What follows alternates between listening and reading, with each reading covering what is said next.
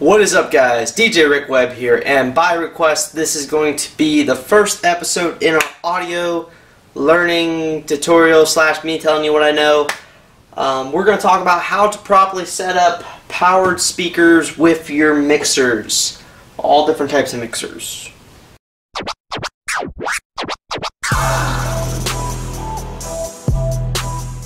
So to start this video off, let's talk about mixers, because mixers have a lot to do with the power speakers you own. Now you could use a very basic Yamaha mixer like this. It's a 6-channel mixer, 1/4-inch inputs, XLR outs. Great little mixer, and it has this nice little digital readout that will go up to 0 dB or plus 6 dB.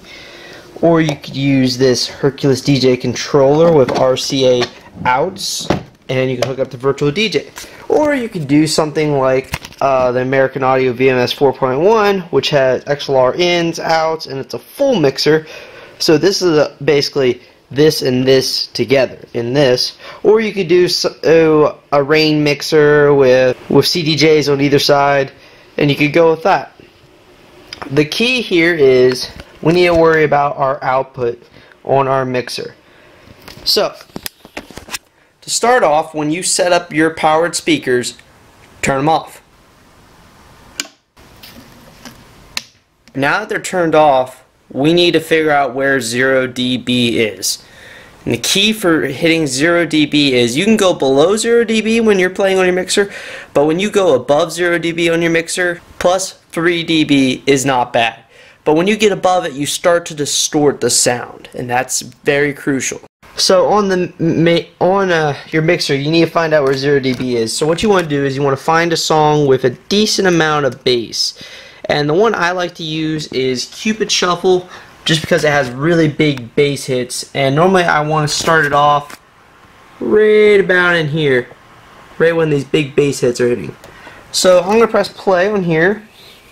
I'm going to turn my master fader all the way down. I'm going to turn my channel fader all the way up. Make sure my corners is over here. And we're going to press play. And we're going to slowly raise the master fader, and you'll see the lights will start to blink. We got to get into that yellow range there. And right about there. See, it just barely is tapping into the red now. So just occasionally it'll tap into the red. You want it to just barely tap into the red. So right about there is good on mine. That's normally where I run my normal mixer at. And if you do have just one set of speakers, I have different ones. This is PRX and those are Eons, and I have other speakers that hook up to this. You could just take a little sticker or whiteout and put a little mark there. That way you always know where to put it. But Ricky, I have this Hercules DJ 4 set, and it doesn't have digital readouts on what 0 dB is. So a good rule of thumb here is try half volume. Normally on the mixers they have a bigger marking where 0 dB is, and you can look it up in the manual what 0 dB is on your mixers that don't have that. But a good rule of thumb is just never go past 75% on your main output on your mixer if they don't have digital readouts for dB. Now turn on your speakers.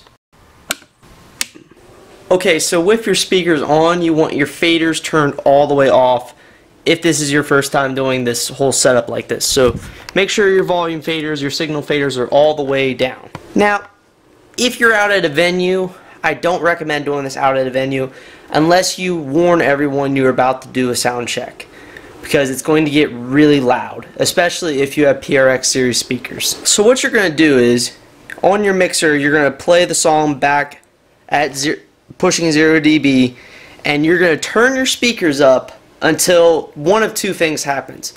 One, your limit starts blinking, or two, the volume is plenty loud for the room. And the whole reason why I'm using the PRX series and the Eons is to show that. When I set up these speakers right here, the PRXs, I haven't even came close to making the limit light blink at a venue. My Eons, every time I used them, when I set them up, I put them to the blinking light. And once you do this once, you know where to set it normally for the next time, so your sound check goes a lot quicker. You want to play that same song, but for copyright reasons, I'm going to use a song that I know is not copyright. Okay, so we'll start off on the back of the Eon. We're going to turn it up. We're going to turn our signal up to about a quarter, turn our limit up to about a quarter, and we got volume. Now this is going to get really loud because I'm in a basement, but typically you're going to turn, I go signal half volume, and I go limit at 3/4.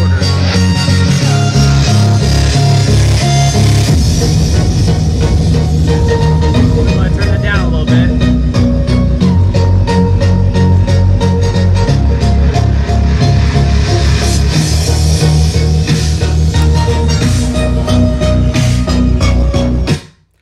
And that's about where you want it. As you saw, the limit was blinking a little bit too much, so I turned it down just a little bit. The limit light on the Eon is kind of weird too, because it kind of just like gets a little bit brighter and then brighter. You just want to notice when it is full brightness, you'd want that to just blink every so once in a while, maybe on the bass hit.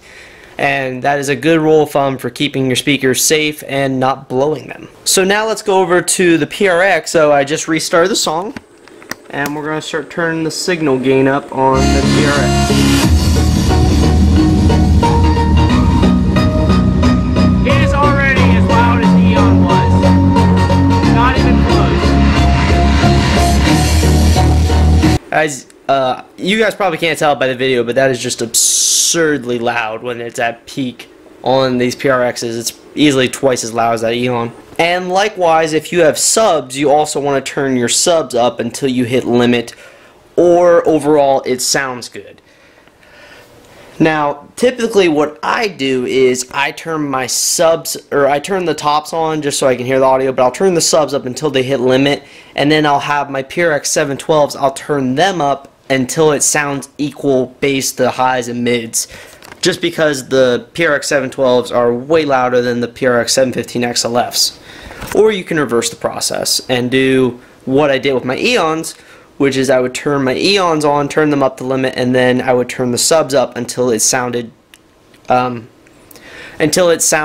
we had enough bass, because the 715 XLFs could drown out the 615 Eons. So let's say you got your two speakers, you have the two Eons or something like that, and you have the volume cell in the back to where it hits the limit. You have your controller or your mixer and controller here set to where it hits 0 dB, and that matches the limit on your powered speakers.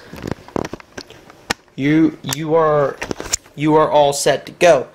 Now, one thing I would advise you is, if you just did this, like you just set up your speakers and that, or you're doing it in a cold basement like I am now, the speakers will heat up a little bit, and that limit will hit a little bit sooner when the speakers are all warmed up and ready to go. So just check on it if you're running at full volume some point in the night. That's how I set up mine, is with the master at where it hits 0, and then I just keep my faders at whatever volume when I'm mixing. So like dinner music, I'm down here at like -30, -20 dB for dinner music, and then more like cake time, we're up around 7 and 4, and then throughout the main dancing night, we eventually get to 0 dB sometimes. So you could also reverse this as well.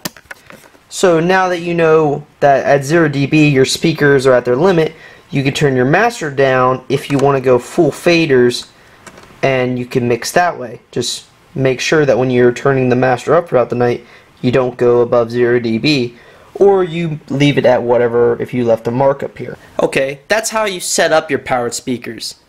Now let's talk about how you make them sound better. So most of the time you have low, mid, and high control. This mixer, the Yamaha, does not have low, mid, and high control, but the controller does, and so does this. So on the PRX 712, there is no built-in EQ ability to tune them at all. Now on the Eon, it has its own little EQ app, and you can EQ it properly. And if you haven't seen that yet, you can check out my review video on the Eon, and also you can check out my favorite tune to use on the Eon. Review of this bad boy coming soon. So just a recap here on how to set up powered speakers. On your mixers and on your controllers, you don't want to go past 75% volume output on your controller normally, and you also don't want to go past 0 dB plus 3 dB is okay. And then on your speakers, you don't want to go past the limit light. And also on some speakers it's called the clip light, so it just varies on the speaker manufacturer.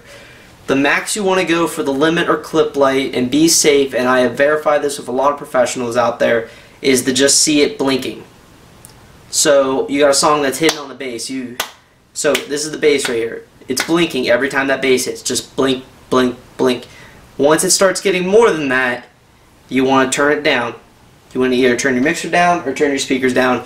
You're in jeopardy of damaging your speakers. And that's pretty much all, guys, for episode 1 here of audio tips.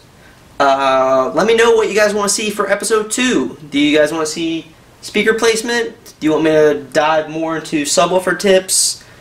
Let me know. So yeah, guys, let me know what you want to see for episode 2 in our audio tips and tricks series that we're starting here on YouTube. And if you like this video, give it a thumbs up. If this was helpful to you, share it to other DJs that you know have power speakers and need to know this information. Remember to subscribe. New videos every Tuesday and pretty much every Friday. My name is DJ Rick Webb. Keep them records spinning, and I'll see you guys next time. Stay tuned to the end.